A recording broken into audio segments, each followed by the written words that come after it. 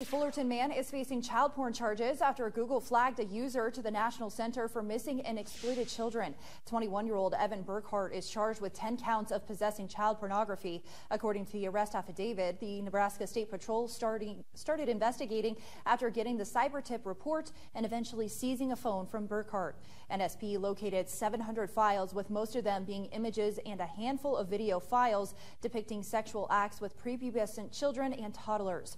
Burkhart is due in court tomorrow morning.